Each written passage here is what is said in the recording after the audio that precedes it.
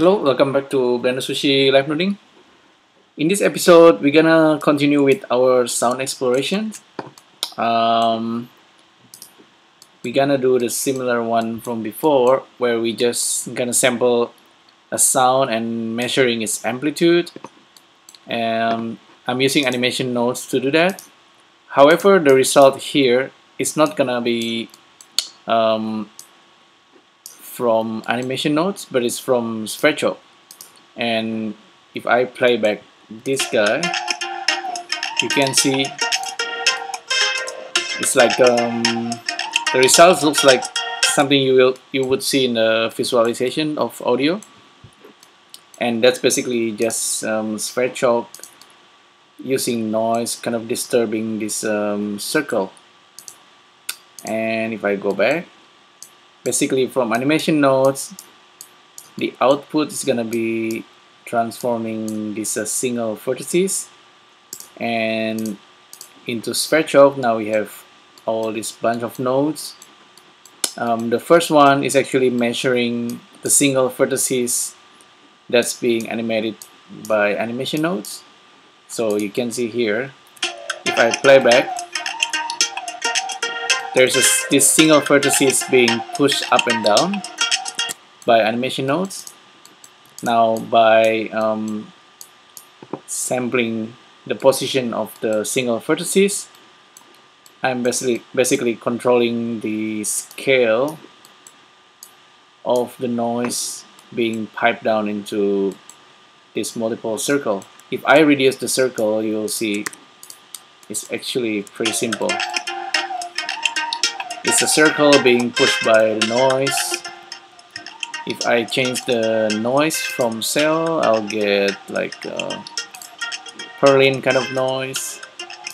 I can make the noise amplitude a little bit faster or slower. Let me try something more subtle. Something like that. We can still control the circle radius and also the number of vertices here.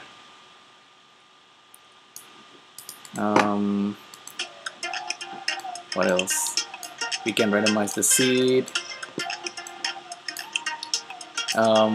We have already done this similar thing in the past, but what's the only difference is the scale of the noise being controlled by the audio. So that's definitely the interesting part. The rest of them is pretty much more or less the same. Let me reduce the noise, and maybe if I kind of make it really subtle, not much different between the curve.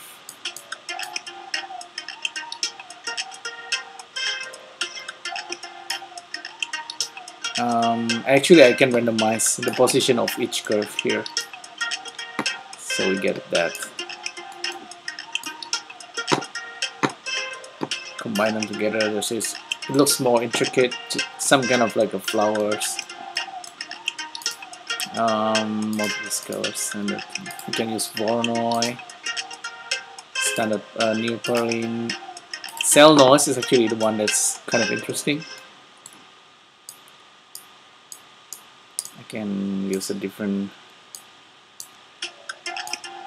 variations of this, and I can increase the number of curve, whatever I like. So yeah, it's pretty simple but very interesting. Still pretty basic if you think of it.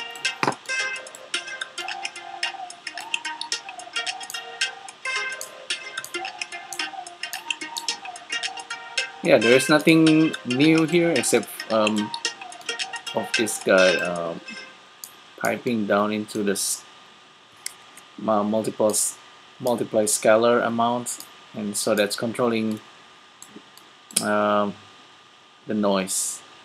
Everything else is you're already familiar with.